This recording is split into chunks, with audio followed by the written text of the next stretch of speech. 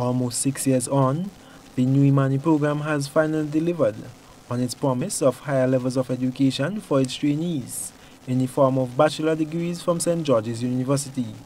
The program, which was first mandated to be only a 2-year stint, has continued on, and during the 2019 graduation at SGU on Saturday, 11 IMMANI trainees were among the graduates receiving their degrees.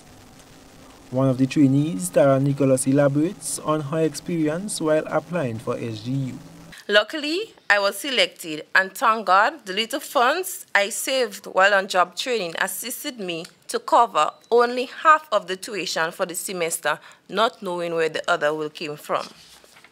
Prior to the commencement of my bachelor program, I wrote a resignation letter to the IMMANI explaining my decision. I was later contacted and a meeting was held informing me that I will not be removed from the program and they will continue to provide the stipend since I indicated that I'm going to pursue my studies.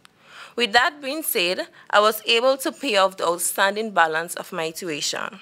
Permanent Secretary with responsibility for youth, Norman Gilbert, highlights that 21 trainees are expected to graduate this year from SGU and a number of universities around the world. As a department, of course, our interest in the first instance is to ensure that these persons are engaged meaningfully, and we are going to be having some discussion at the management level in terms of where we are going to go with them.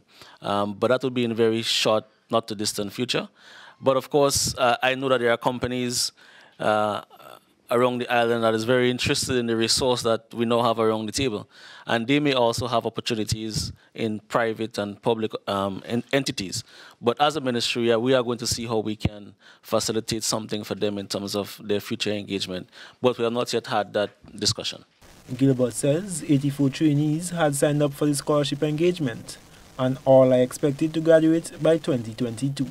Minister for Youth Development, Kate Lewis, while impressing on her elation for the graduates, urged other trainees to seek out opportunities for self-development. Because what you are seeing here, our investment in the young people of this country is a worthwhile investment.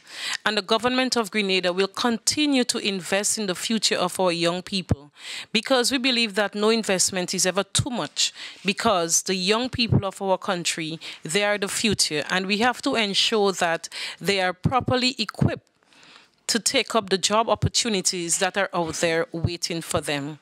I am happy that the IMMANI program continues to speak volumes in the lives of our young people. It's a wonderful opportunity. The program is dynamic. I am Gerard Joseph for GBN News.